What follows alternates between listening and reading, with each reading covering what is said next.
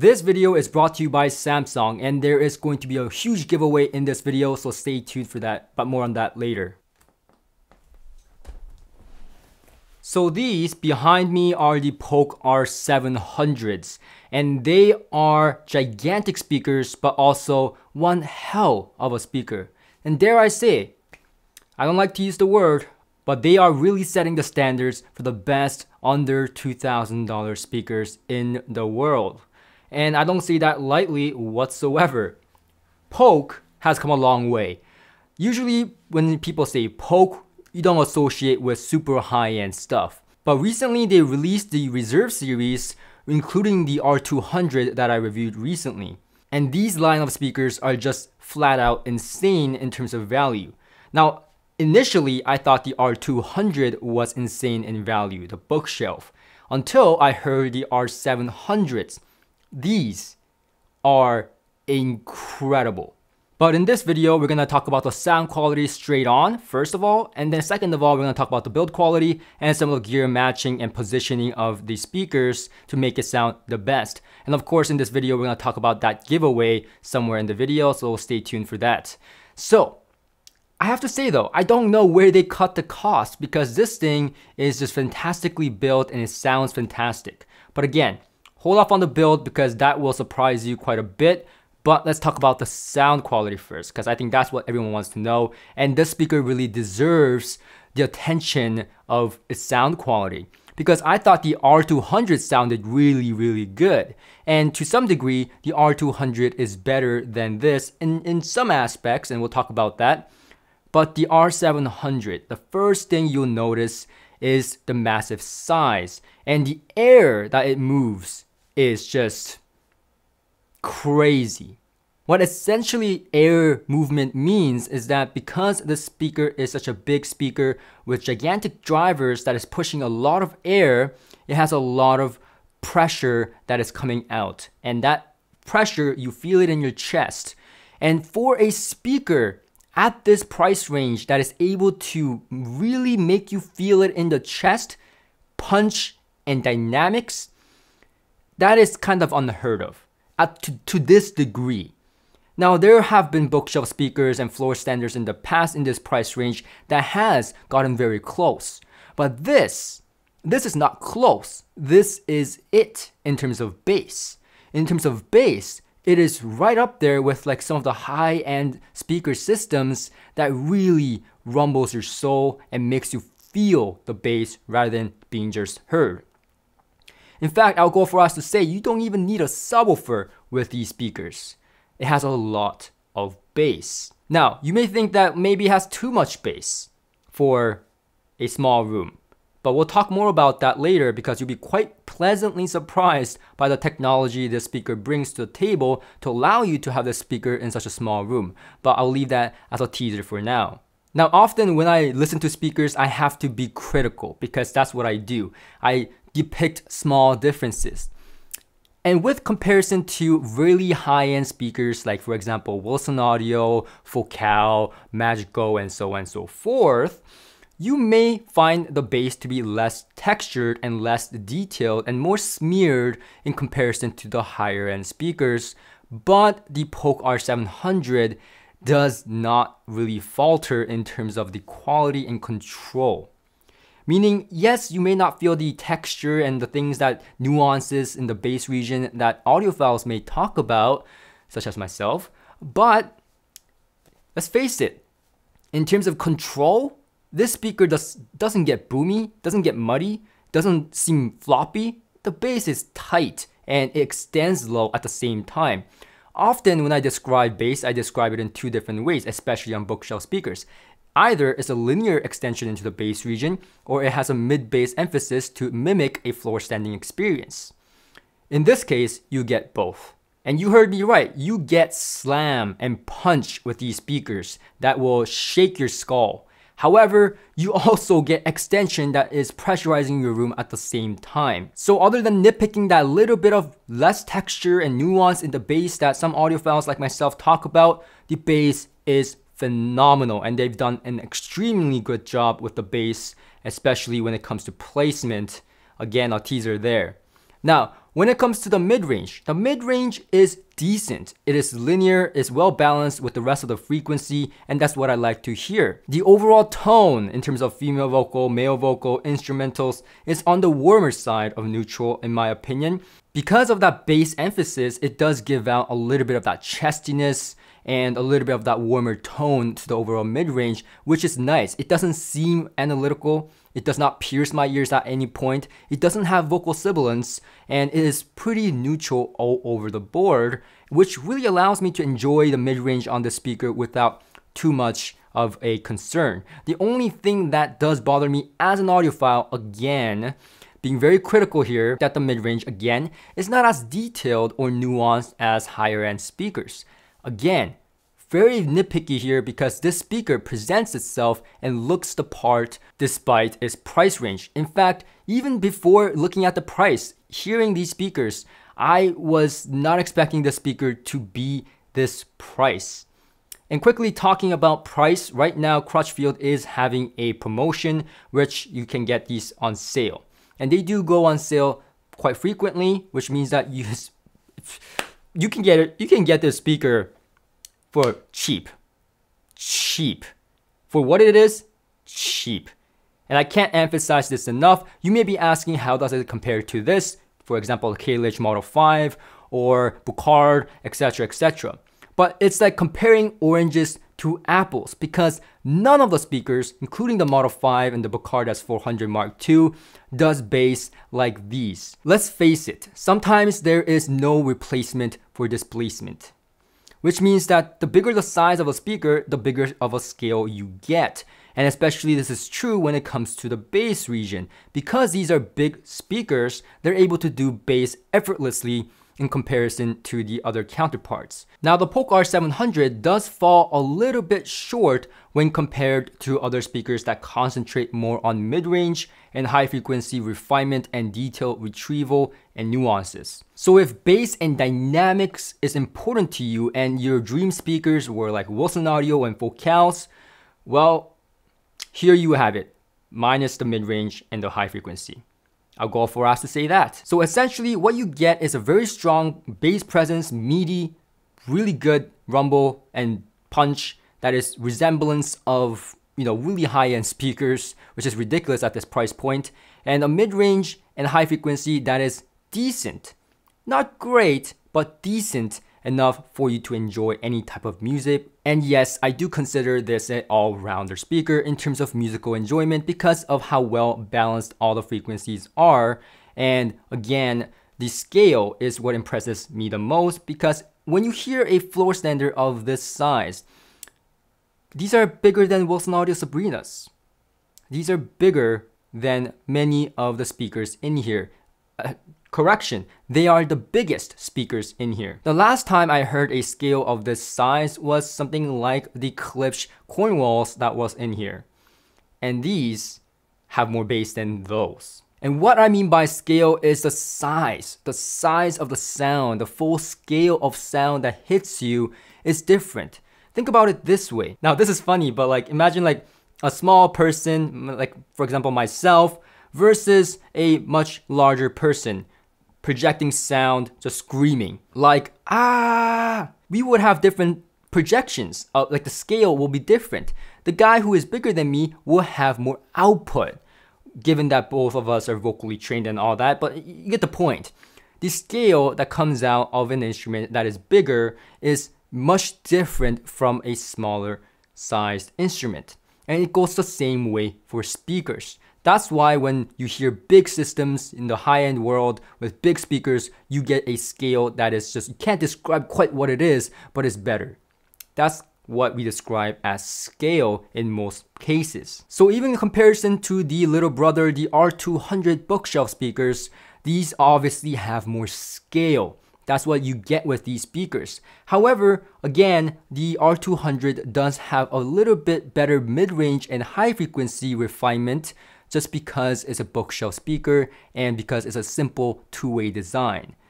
Whereas this is a more complicated design, a three-way design. But the difference is subtle. It's not a huge difference, but it's enough of a difference that most people will be able to pick up on.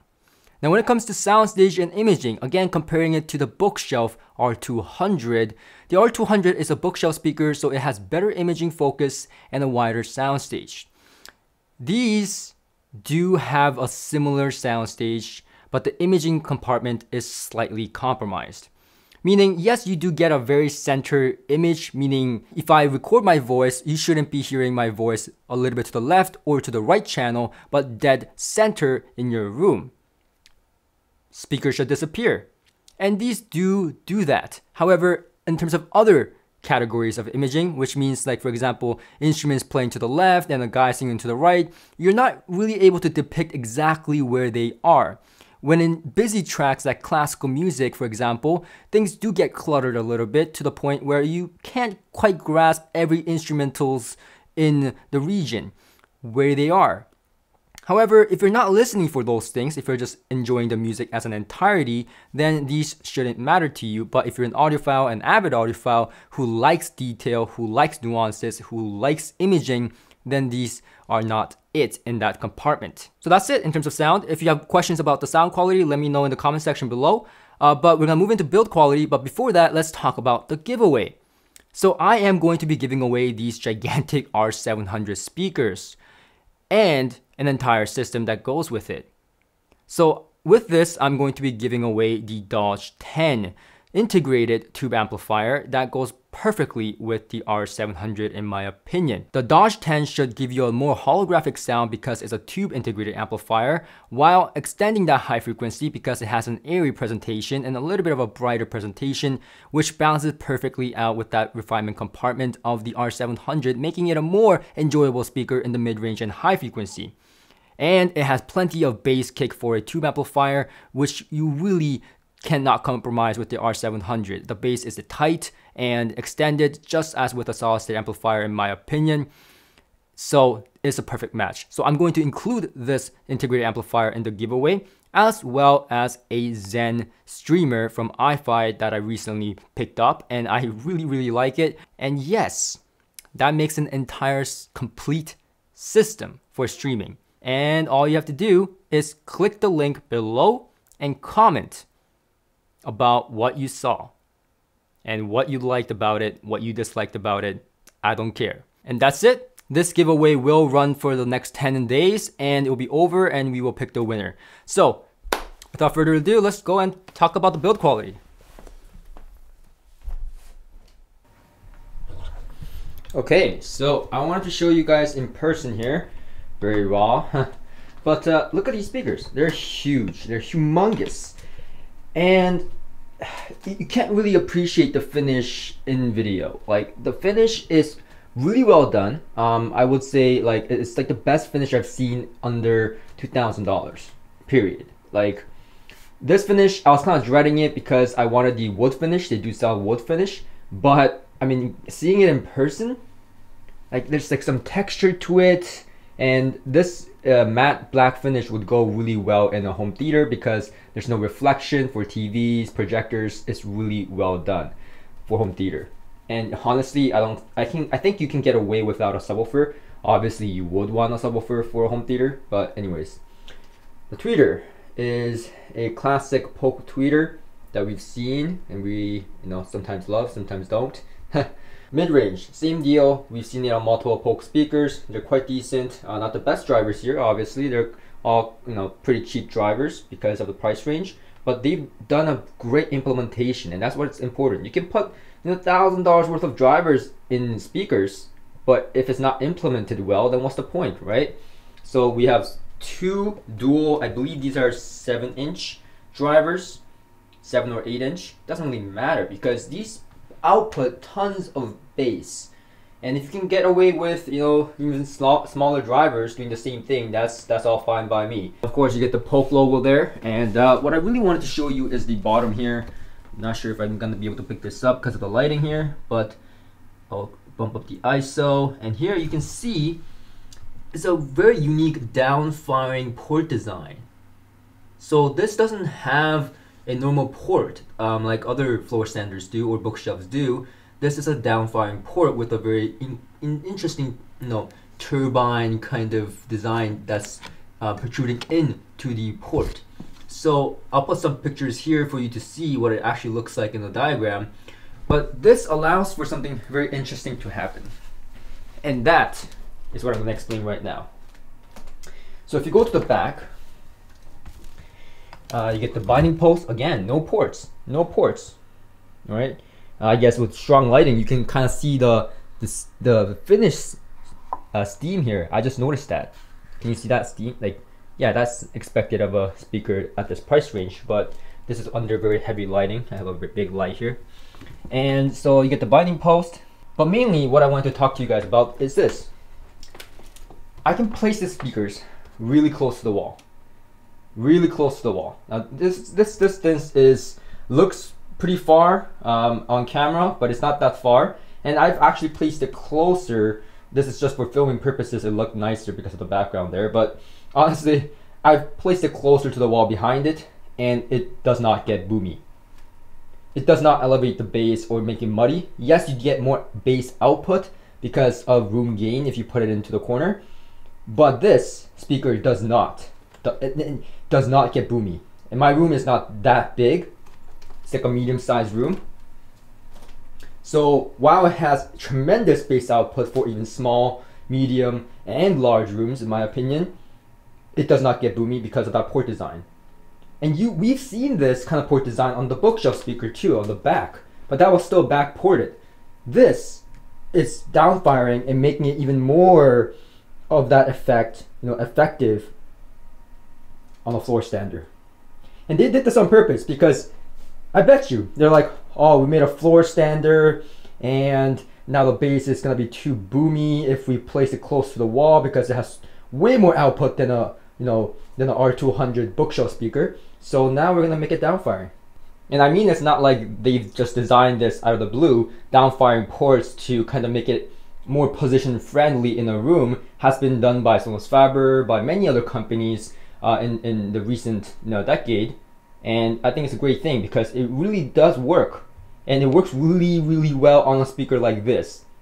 It really does. It makes all the difference in the world because now it's not that sensitive to placement. I mean, just a few years back, I would have to have said, it's a great speaker, but you have to pull it out of the room like 4-6 feet, even 8 feet to make sense for the bass to work. Not anymore. Not anymore. And that's just wonderful. I love that. I love the feet as well because the little details like this. It's rubber. It's very well made, like isolation rubber. It's not spikes, so it doesn't ruin my floor. Although my floor has been ruined by many, many speakers that came in here. So I don't really care about that, but for you, you don't have to worry about that. And honestly, I'm digging the look. And I'll put some cutout pictures here, but inside is pretty well done as well. I'm not sure about the quality of the crossover parts and so on, but again, it's a massive speaker at this price point. I'm not gonna expect like crazy parts. Now I haven't looked at it, but who knows, maybe I will be surprised. Anyways, in terms of placement, well, I like to have these speakers a little bit towed towards me. So I would like to have, if I have the choice, sit right between the tweeter and the woofer. I found that to be a good access point. And I like to have the speakers towed, towed directly to my sitting spot because it gives me better focus.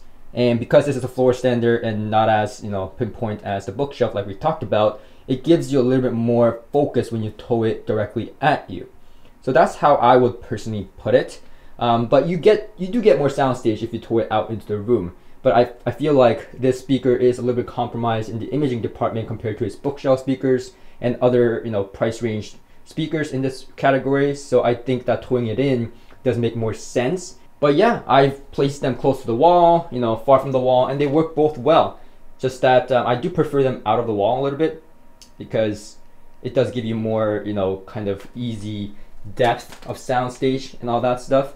It's always better to pull those speakers out into the room if you can. Sorry about the cable mess, by the way. It's usually not like this. That's a lie. It's always like this. It's madness in this house. Now, in terms of gear matching, I found that these speakers do really well with the Dodge 10 that we're giving away in this video. So, I found it really good because the bass, like I said, is as good as a solid state amplifier in my opinion. The R700 has incredible bass, and it'd be a total waste to not have a integrated amplifier, an amplifier that complements that. And the Dodge 10 complements it perfectly. And as I have told you, the mid-range and high frequency is a little bit to be desired when it comes to the R700, as well as the overall imaging compartment. Well, with the Dodge 10, which tends to be a little bit on the brighter side of things and do have a little bit of that finesse, it does give more detail and more balanced sound when it comes to that mid-range and high frequency refinement, making it a more of an audiophile speaker, but at the same time making it so much more holographic because of that tube design. Now, when it comes to another solid state amplifier of my liking, it was the Apollo, and I've been raving about this Apollo. Well, not raving, I haven't reviewed it yet, but I've been hinting at it every single video on how great it is with even my Sonos Faber high-end speakers. These are incredible with the R700. Maybe a little bit too incredible because, mind you, the Apollo already has that gritty grip. In the bass region, it really takes care of that bass region, even in bookshelf speakers. So with the R700, if you are in a larger room, for example, it will be an incredible match because the bass output will be insane. So if you're all about that bass and you're in a larger space, then Apollo is my recommendation. However, in terms of mid-range and high frequency, it does compromise a little bit with the Apollo in comparison to the Dodge 10. Hence why I'm giving away the Dodge 10. Also, Apollo is not mine. It's just here for a review. So, point aside, I've tried many integrated amplifiers and amplifier combinations, and I found these two to be the best out of the ones that I've tried in here so far. Now, in terms of the overall requirements of the speaker, I found that you do need some decent power, but they're not overly incredibly hard to drive, and you can get past with a tube amplifier, even like something like the Deckware. Now, the only reason I didn't choose Deckware for these speakers is because Deckware is like 3 times the price of these speakers, so it doesn't really make sense to make that suggestion, 1. And 2, the Deckware does have a really nice mid-range and high frequency that takes these speakers to the next level, so it may be an upgrade path, but again, it's 3 times the price, so there's the 2, it's the price. It's the price. These go incredibly well with both tube and solid state amplifiers in my opinion. You really can't go wrong with these because I can't really name a gear that I would think that it would pair bad with these speakers. And I guess the reason for that is because these are so balanced speakers, they're kind of like a white canvas. If you want to, you can place a gear into the chain that elevates the mid-range and high frequency to your liking. Or if you want an all-rounder, kind of like the Dodge 10, which is the best solution here, you can get something like that to pair it to make it, kind of more mid-range and high frequency, detail and nuance while retaining the bass, which is the best case scenario. But there's a lot of other gear out there that would go well with this without a doubt. In fact, if you are on a really tight budget, I would recommend the Iota VX, which is about $1,000, which doesn't really translate well into the mid-range and high frequency because they're about the same nuance level, but the bass is incredible, and those don't have a lot of power, but enough power to drive these incredibly well. If you're really in a really tight budget, we can even talk about like the Power Node that has an all-in-one solution for a streamer and amplifier, and those sound decent with these speakers again, but these speakers do scale. They do scale. So if you want something really nice later on, then you can start with something like the Power Node or the Iota VX, and you can go up to make it sound even better. And you will be pleasantly surprised. These speakers, despite its price range, can take it to the next level, and I believe that these deserve it. So this speaker really checks off a lot of the list. Number 1, it sounds good. Number 2, it's built really well. Number 3, it's affordable. Number 4, it's not sensitive to placement. And number 5, it is extremely easy to pair with many different types of gear to your liking. I'm not sure what I can ask for more in this price range for a speaker like this. It's an incredible speaker. It's a great speaker. It's a fantastic speaker. And I would say this is a speaker, if I had a system around this speaker, like catering to this speaker, is a speaker that I would be down to own myself and can live with. And for those of you that lasted to the end of the video, here's a little bonus comparison. You may be asking, and I know some of you guys are going to be asking in the comment section even before watching this part. It's Tecton comparison, right? Big speakers, comparable. Sure. So we're talking about like the Pendragon and the double impact, speakers. So we have a double impact, right? So I reviewed these speakers a while back. These are great speakers, but I think they're more focused on mid-range and high frequency refinement, which makes it, really close to the higher end speakers. The bass is more stronger on the Polks. And in fact, the bass is more stronger and textured on the Pendragons, and I made this comparison a while back. So the Pendragon not having as much of a refinement as the double impact, but still has really good refinement in the mid-range and high frequency while having more bass texture and nuance and all that stuff. Well, the Polks have more bass than either of the speakers, double impact or the Pendragon. However, the mid-range and high frequency is, in my opinion, not as audiophile, not as good as the Pendragon and double impact. Now, however, I do think that changes when you pair it with the Doge 10. I think it does go very close to the Pendragon level. I wouldn't say double impact level, but very close to the Pendragon's mid-range and high frequency level. So there you go. There's a little comparison right there. Again, thanks for watching, and I'll see you guys on the next one. Remember, rock and roll never dies.